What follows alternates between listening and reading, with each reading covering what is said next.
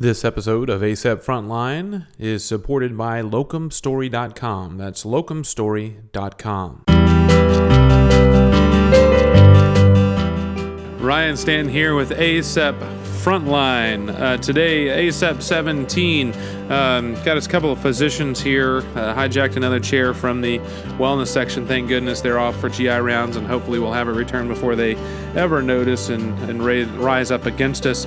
But I've got Dr. Gokhale and Dr. Patel with us. This is actually the second round because I spent special effort at pronouncing Dr. Gokhale's name, and then we got started and I just completely went phonics works for me and pronounced it Gokhale because it's Gokhale, but it's Gokhale, and I screwed it up. So this is the second attempt, and with all due respect, we gotta put it out there that I made a mistake and jacked up your name and apologize for doing that. But our topic for today is going to be locums.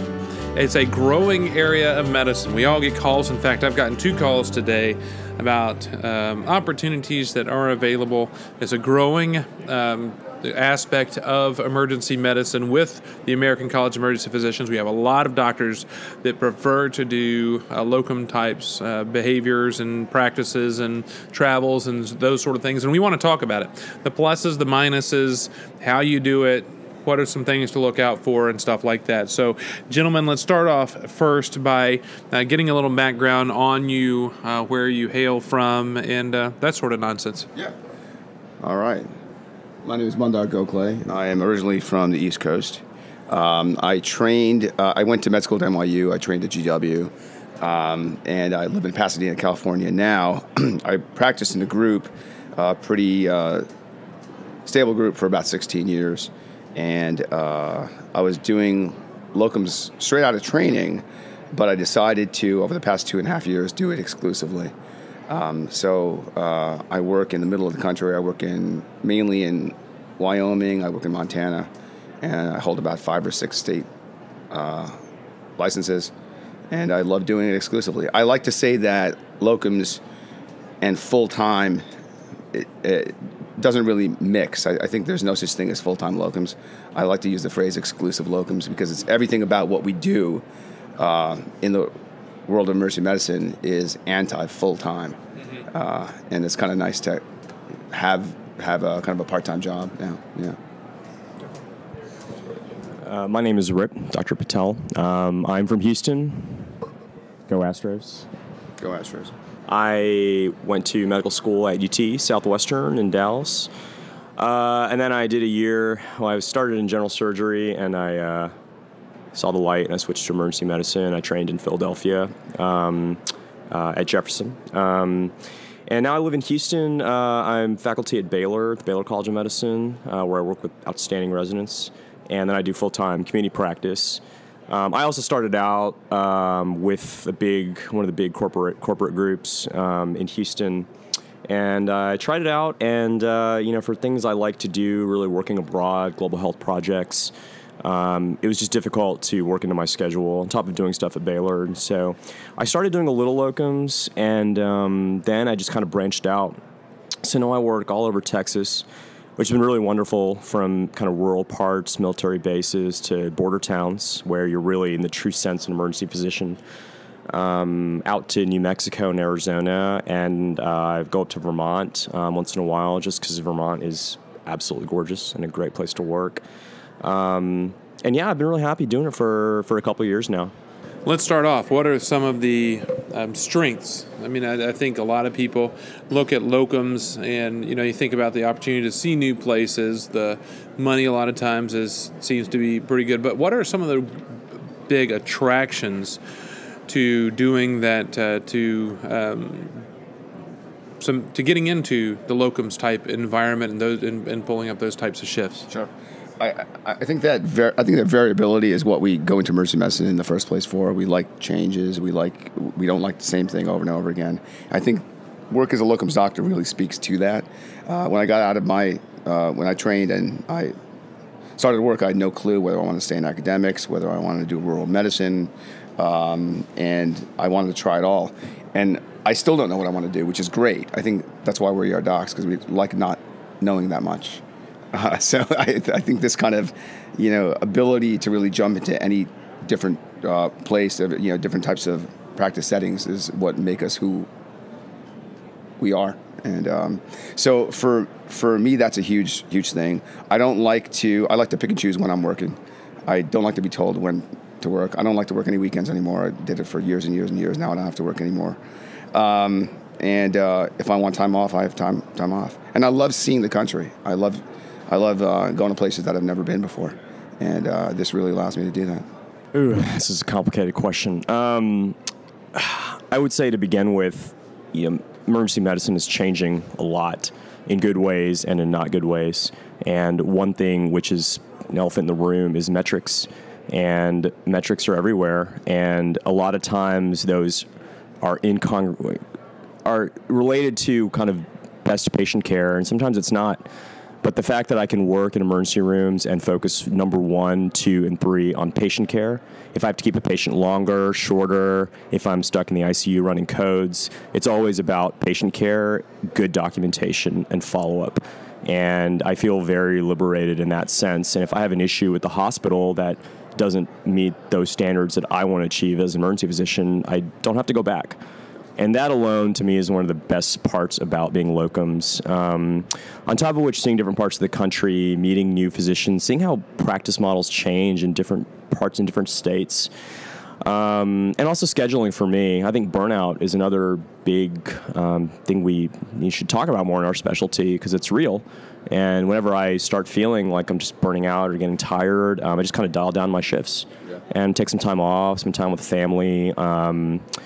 And so, those have been my biggest selling points about doing it, seeing different practice models, parts of the country, and feeling really kind of in control of my practice, and kind of working solo for yourself and not having to work for kind of a big corporation that doesn't really may or may not meet the standards that you uphold for being a physician. So I completely agree that hearing about the that variability.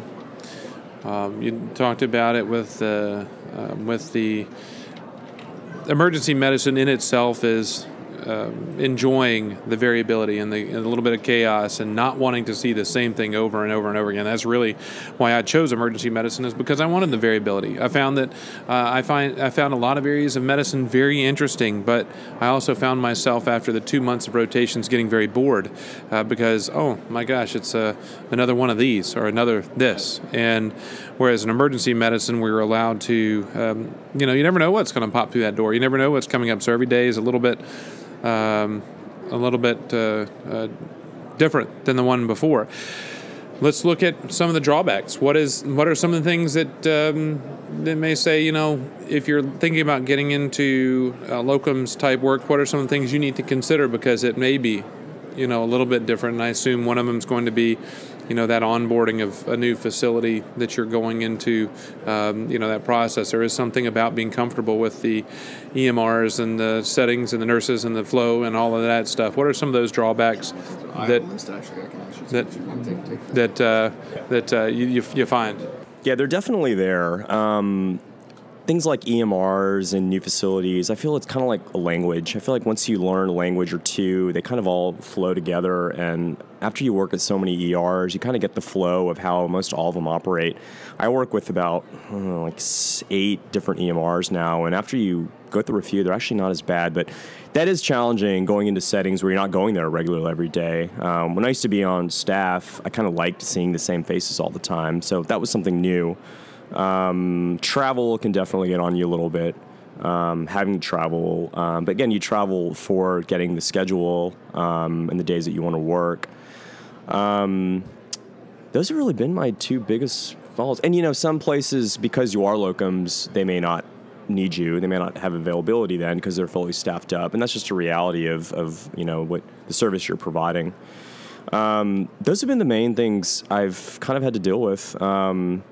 I get a lot of people asking me about, how much you make as a locums doctor. And I think one of the big things that we do deal with is there is a month-to-month variability, word again, as to how much you actually make. I mean, there will be month-to-month fluctuation. But I found that if you know where you're working, you know your shifts, that fluctuation in what you're making every month is in a quite small range. The other thing that people ask me is that, well, you're not getting any benefits. I think that's a biggie. I have a wife now who has the benefits, so it's great. But you can plan well for that. I think it's not hard to plan well for your benefits. So you can save on your own. You don't need a 401k through your employer. Health benefits are easy to get as well. So I don't see that as a huge negative, but it definitely is. I mean, if you have if you have 5 kids, then it's something definitely to think about. Let's talk about some of those considerations. Because I assume that some of these facilities that are needing locums docs are going to be just train wrecks. They're going to be places where they're not able to keep their staff because it's either a hideous location or just a crappy situation. So that malignant administrative process. What are the things you look for when you start to look at these positions? How can you fluff them out to make sure that you're not going to go somewhere? And I understand you don't have to stay there. I mean, you can come off that schedule, say we're going to work there for a couple of weeks or whatnot, and then say, okay, I'm not coming back here because this is junk. How do you look at that? And are there ways to screen these facilities to get an idea before you go in there that it's going to be an actual decent environment, as opposed to the reason we need locums is because we've run everybody else off and make people hate us?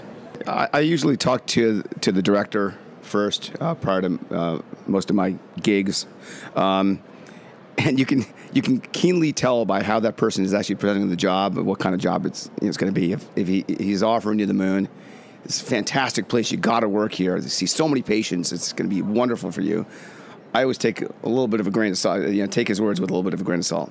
But other than chatting with some of the doctors there, which I don't always do when I go to a new place, that first shift is everything. I mean, I think we have the ability, working in the ER, to tell in the first, hour what kind of place this is. Whether you're going to have the, nursing support, whether you're going to have the support of other staff. So I can glean that pretty fast, but you are doing a shift while you're actually doing that. I've worked in multiple places. I rarely have not finished my 3 or 4 shifts that I was planning to do because I didn't like the first shift. There's been one case in which I didn't. But all the other cases, I can usually stay through what I'm supposed to work. And I haven't been thrown a curveball that much, so I can usually tell going in what kind of place this is going to be. Only once or twice I came out of there saying this is clearly not what I expected this to be. It sounds crazy, but one thing I look at is the EMR they have. If the hospital is willing to invest in a high-quality EMR, to me that often shows how much they value the hospital, patient care, and the emergency department.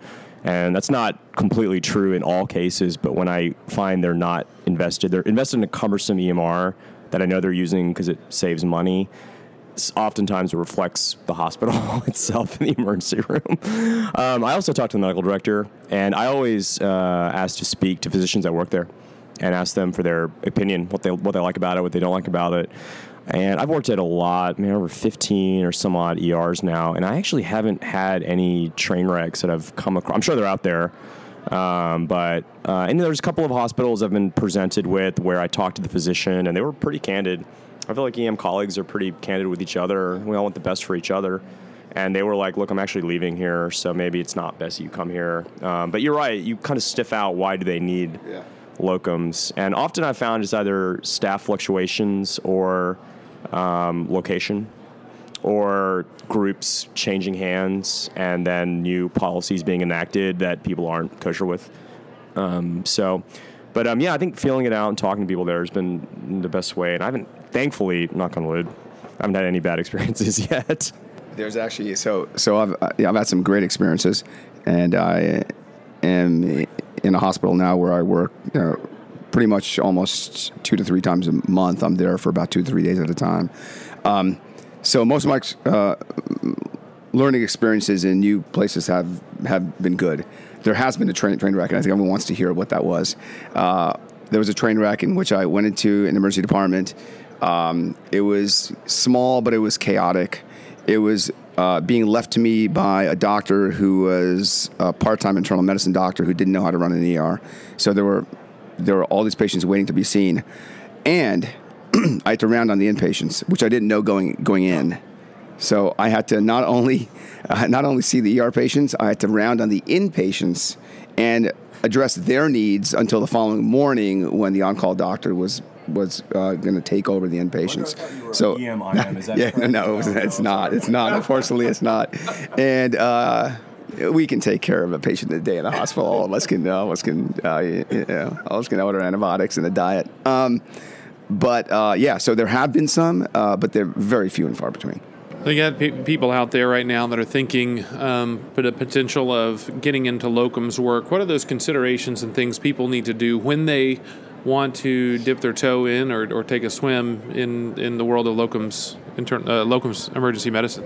I would say and I tell my residents this, locums isn't for everybody. I think you need to really weigh out the pros and cons of what you want out of your career in emergency medicine. What do you value? And try it out. I would say, try it out a little bit, maybe part-time, try a few gigs, see how you enjoy it. You may not like the travel. You may not like having to learn a new EMR, or we're talking about the credentialing process. On the flip side, you may love it. You might like that you can kind of, get focused on patient care, have more autonomy. But I would say, I would say just try out one or two spots and see how you like it.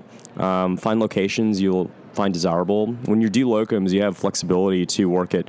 I like high acuity. I work a lot of border town medicine, but you can work in vacation spots that are a little bit nicer, that may be a little lower acuity, and that's one of the great things about the job. This variability. I mean, I work at a level 1 trauma center in Houston, but then I also work on the border town where I see level 1 trauma, but there's a general surgeon. That's about it. Up to kind of critical access hospitals. And I love the variability and the skill set. So yeah, just try it out. Try it out part time and see how you like it, and just go from there. Probably the biggest thing that I get is that when I chat with people about locums, they're like, "Well, I can't do locums. I have a family." So that's probably the biggest thing that I get. I think everyone feels that it's somewhat of a sexy thing to do, but the number one thing that people say that I can't do because I have a family, and that's a very valid point. The truth of the matter is, you don't have to do exclusive locums. As Rip was saying, you can work locums once a month. You can work locums once a year. And I think, so I tell those who feel like they want to do it but they can't do it, have it in your wheelhouse. Apply to a company, have your name out there so that if there's a job that you want to do, or if there's a state that you want to go to, that you can always do it. And so it doesn't have to be something that you do only, and you could do it very occasionally if you want to as well. I do love that idea of the freedom and being in more control of locum tenancy. I'm only going to do weekdays, or I want to be in these types of locations, and these sorts of things that you can be more tailor your career as opposed to traditional emergency medicine, where it's basically just you having to fill in that schedule, and so you're going to have your share of weekends, holidays, of course nights, and I do all nights myself, but those sorts of things, being able to tailor your career a little bit better. And we've all gotten calls, everybody that's listening here, unless you don't have a phone or email or whatnot, you're getting these calls. Cold call. Yeah, the cold calls of, hey, I've got a great opportunity and so-and-so, and it's like, that's interesting. I know that hospital, and I wouldn't send my dog there, but and I love my dog. But when we're looking at companies, when you want to do locums, there's all these companies and opportunities out there. What do you look for when you're looking for this company that's going to be that middleman or middlewoman when it comes to helping find these sites and find these locations? Or do you go at it? Do you consider going at it your own and seeing what's out there? You're right, and it's really confusing when I started doing this, because you can go through the locums agency, number one. You could go directly with the group, number two, one of the big corporate groups, and a lot of them have their own internal locums. You could go solo and set up your own contracts, cold call, number three. So there's tons of ways you can do it, and there are pros and cons to each one. I tell my residents I work with, start out with a locums agency. They're kind of going to show you the ropes, how things work. And I've had good experiences. I haven't had any bad experiences with any of the agencies I work with. Sometimes when they're a little bit bigger, they have more resources, and they have very established relationships at the hospitals. So 2 places I work in Texas and New Mexico, they've been there for a very long time. Excellent relationships with everybody, and they really kind of buffer you from the hospital. And I'm not really somebody that wants to get involved in administration. I don't want to get involved in the politics. I just want to do my job and get better at it. And they will take care of that stuff for you. So that's been but even the smaller shops, you get a little more personalized attention with them, but I haven't had anything negative with either one. But again, I would ask them their relationship with the hospitals. How long have they been a client of yours? Is this a new contract? Why does the contract exist? And then if you end up doing it more, exploring the options. And I was going to say really briefly on that travel thing. Now that I've been traveling for like 2 years now between working abroad and locums, everybody travels. My brother-in-law does business, and he travels like 4 or 5 days a week. So we have the luxury as physicians to not travel, but that doesn't mean you can't travel. And you get a lot of benefits with it. But as I fly through airports, like, what was that movie, Up in the Air with George Clooney? Yeah, I'm not George Clooney. I wish I was. But anyway, everybody travels for their job. It's insane. So it's not totally crazy to make your job have travel in it. So anyway. You guys ever rented a car from Enterprise? So everyone that's hired there are just recent college graduates. So I consider a lot of cold calls that I get.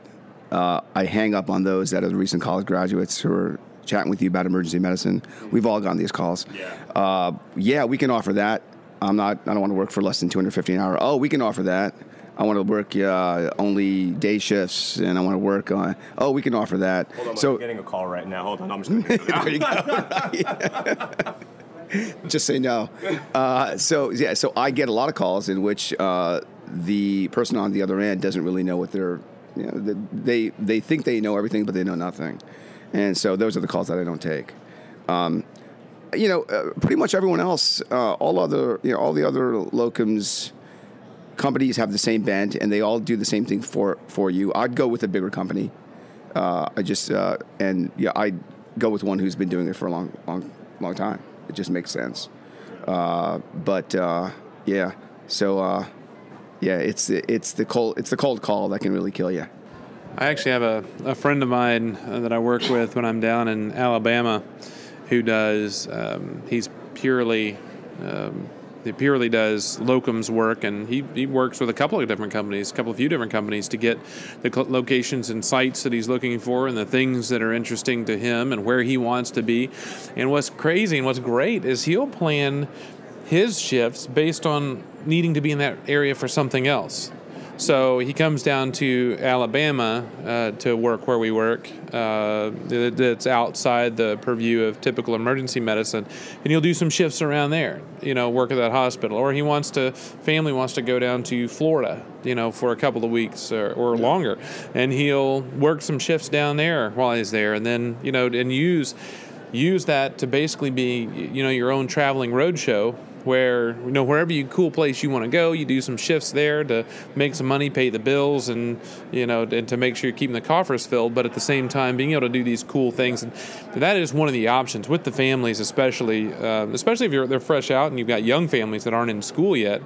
Is that ability to travel around and do some things and see places and live in different places, because I think that's one of the nice things that would be awesome, is to be able to expose your children to different areas, different fields, different communities, different ways of looking at things, because so many people grow up and stay in one place their entire life, and that's the entire frame of the picture for which you place the world in. And so the ability to travel and see different places, that's one thing that's cool about Europe, is everybody's so mobile. Everybody moves and goes to other countries and sees other countries and learns other cultures. We're in the United States, growing up in East Tennessee for 20 years, there's a lot of people who never left the state, and we lived 30 minutes from 2 other states. And so they never traveled more than 30 minutes from their home, in that area. So you have a very narrow gauge on the world, and that's going down a rabbit hole with this, but a perk to locums. And I think a great addition and option for emergency medicine, and I think that's one thing we support and think is pretty cool, is the options that we have to tailor your life and your practice to what you want to do, and to be and see and work and experience the different things you want to experience. How can folks get in touch with you guys, either via email or social web, if they've got any further questions? I mean, anybody can email me directly. Just my first name, RIPAL, middle initial H, last name PATEL, and then the number 1 at gmail.com. I think Munder was on GQ last month, so you can probably find his expose there. Page 340. Yeah, I can be found at I play craps a lot. I can be found at YoMidnight, YoMidnight@gmail.com, and my name is spelled MANDAAR, Mandar. Last name is Gokhale, GOKHALE. Yeah, you can YoMidnight@gmail.com. I do a lot of rural places, so anyone out there who wants to talk about rural medicine, I've been doing it for a while. All right, Dr. Gokhale and Dr. Patel, thank you so much for your time. Great information about the world of locums, and good information for those out there that are still trying to feel out, especially the resident-based who want to figure out what they want to do with their lives as they move forward. As for me, you can contact me, youreverydaymedicine@gmail.com, youreverydaymedicine@gmail.com, as well as @everydaymed on Twitter. Also encourage you to make sure you're subscribed to our podcast, either via the SoundCloud or the iTunes, to make sure that you're getting each weekly release of the program. And until next time, I'm Dr. Ryan Stanton, and this has been some ACEP Frontline.